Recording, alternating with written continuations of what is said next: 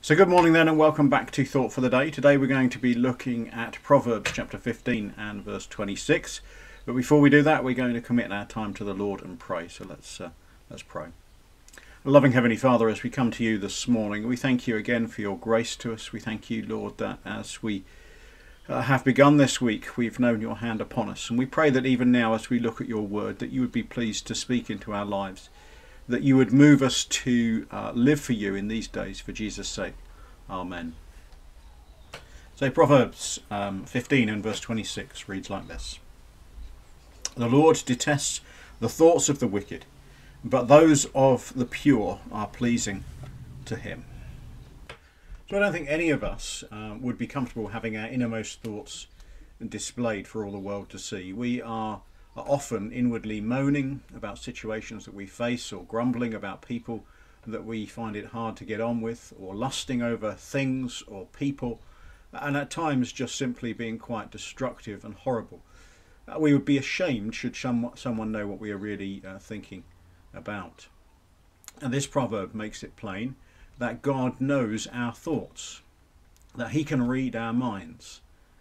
That should not surprise us. After all, he is a sovereign God, the all-knowing, the all-seeing, the all-powerful, the ever-present God. There is no reason why we should doubt, as it were, that he can know what we're thinking, know exactly what we're up to.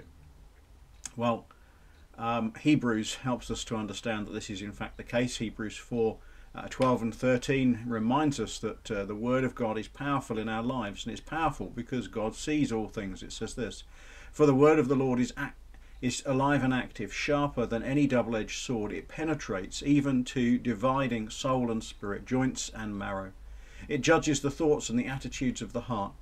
Nothing in all creation is hidden from God's sight. Everything is uncovered and laid bare before the eyes of him to whom we must give account. So here is that understanding that this is the God who knows all about our lives. He knows all about even what we think. So we cannot hide from him.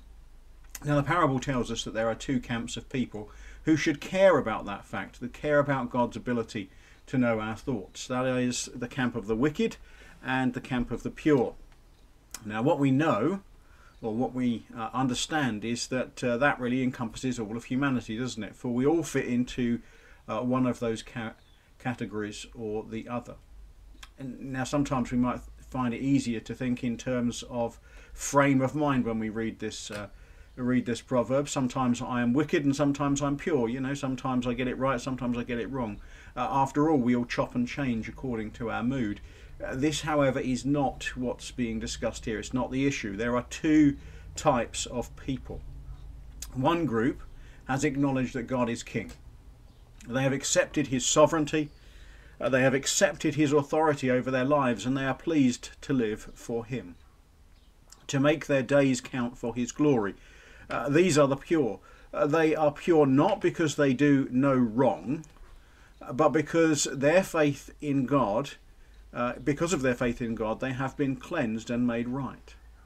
The other group have no time for God. They accept no authority but their own. Their lives are lived for themselves. They only do what pleases themselves. They may not hate God, or they might hate God, but they certainly want nothing to do with him. This is the wicked group. They are the wicked because they have rejected God, because their lives are self-centered.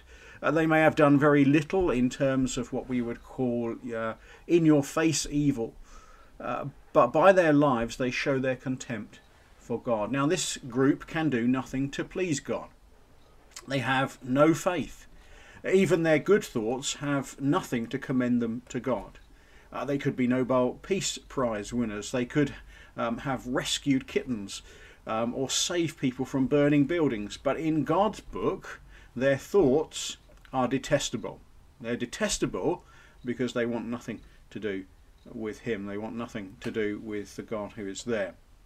And Hebrews reminds us, Hebrews 11:6 reminds us that without faith it is impossible to please God, because anyone who comes to him must believe that he exists and that he rewards those who earnestly seek him. If you don't believe that he's there, if you don't trust him, if you have no desire to know him, then all that you do can Well, it can never please God.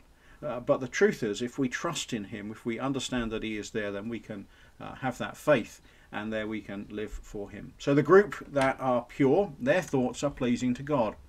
Now that might make you think that the Christians never do anything wrong or never think bad thoughts. Well, that's not what it's saying. What it means is that God is at work in this group to change and to transform them, to make them more like Christ, to make them more like the Lord Jesus Christ. And that work that God has begun in their lives, he will see through to completion.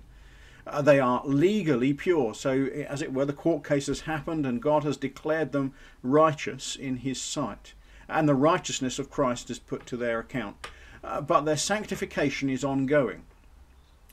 What delights God as he sees the believer's thoughts are the growths in grace and the knowledge of Christ, the acknowledgement of sin and the repentance of it, and the ongoing faith that is displayed in their grapplings to overcome sin. It's not that we are sinless if we trust in God, because we do carry on sinning, but the thing is, God is at work and we begin to change over time, and our thoughts become acceptable to him, in fact are a delight to him, because he sees the way that we are interacting with himself and sees how we are dealing with our sin.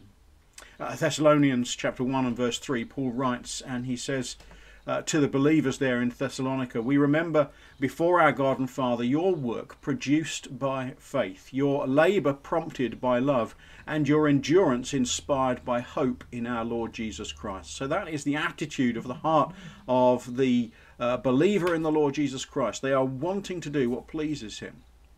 And then again in 2 Thessalonians, Paul writes to the same group of believers and he says this, with this in mind we constantly pray for you, that our God may make you worthy of his calling, and that by his power he may bring to fruition your every desire for goodness and your every deed prompted by faith. You see, when we trust in God, our deeds, our actions, our thoughts, all are being worked on by God to make us more like the Lord Jesus Christ. So answer the question this morning, are your thoughts pleasing to God because he is at work in your life, or are they detestable to God because, well, he's not even factoring in your life at this moment in time? Maybe you need to repent of your sin and seek him this day.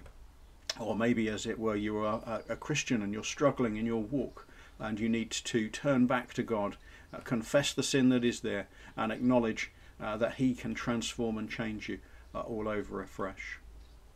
Let's pray. Loving Heavenly Father, as we've considered this proverb this morning, we thank you for your grace. We thank you for the way that you deal in people's lives, and Lord, that you transform them. We thank you, Lord, that it isn't dependent on what we do, but Lord, we thank you that once we have trusted the Lord Jesus Christ for the forgiveness of our sin, then our lives count and are pleasing in your sight. And so we thank you for that this morning. Help us to go out and to live by faith, and we ask it for Jesus' sake. Amen.